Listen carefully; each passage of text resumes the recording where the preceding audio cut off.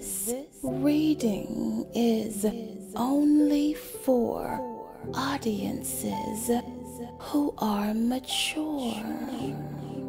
Okay, Taurus, you have the 5 of Cups, you have the 6 of Cups, and you have the Ace of Cups. Well, love, this Scorpio, Pisces, and Cancer are some emotional pups, but they're gonna have to realize what's up.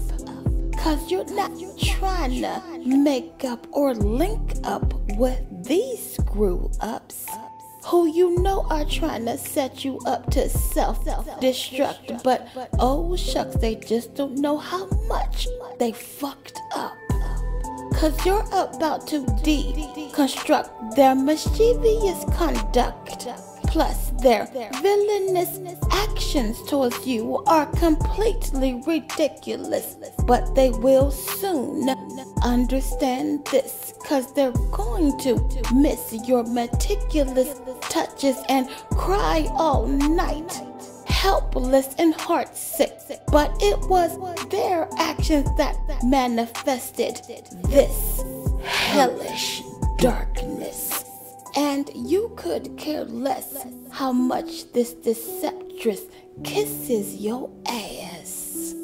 Your feelings for them broke like glass, and you will never resurface. So, to get you back, they will be reckless, saying treacherous things like, "You made me long for you," but then act like you're afraid to bend over and pay what is due.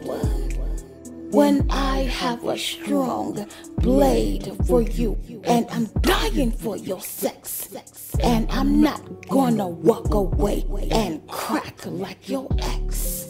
What you don't see is I miss you so much, baby, it just gets beside me.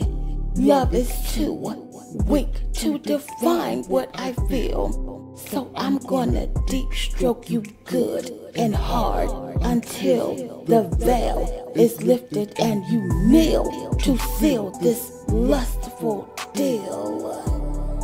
Taurus, this fool is unreal, cause they think they can be your lover, not your friend, and they actually know how this is going to end, begging for another chance to taste the sweetness of your body, saying things like, "I know you still love me," trying to make you fear this mask that they wear.